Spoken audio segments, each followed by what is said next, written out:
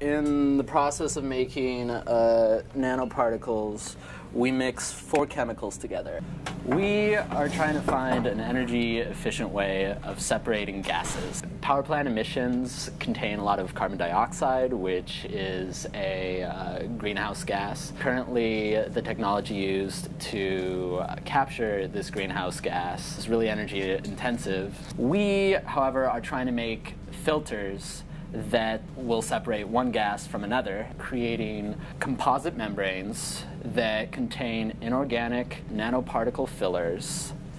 We want to make sure that all the particles are the same size, which is what's so cool about this reaction, is you make a billion little tiny nanoscale particles that are all pretty much the same size. We mix the nanoparticles into these polymer membranes, and then we cast them by mixing them with various solvents and then putting them in the oven.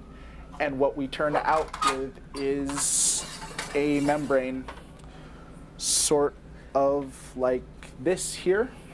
The carbon dioxide emissions from power plants or factories can be filtered out using these membranes from other atmospheric gases, making that process a lot more energy efficient and feasible. Another method to study these polymers is modeling.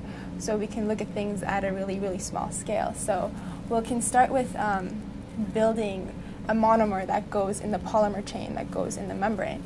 I could look at how much free volume there is in a certain membrane with a certain polymer and see how that's related to the gas that we're putting through it. When we make them right, you can see that they're separate, they're all about the same size and about the same shape.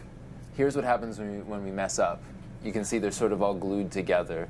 When we do it right, this is a picture of a membrane with particles in it. And you can see that they're all sort of spread out. They've clumped up a little bit, but for the most part, they're, looking good, well dispersed out through the membrane. This is what we like to call our wall of shame, and it's pretty much the membranes that didn't quite work out. A lot of these are from a while ago, which is a good thing. It means we're improving. By now, we've pretty much figured out how to get membranes consistently, at least the ones that don't look this bad. In all science, it's learning from your mistakes and knowing what doesn't work. And now, the science we're doing is actually good.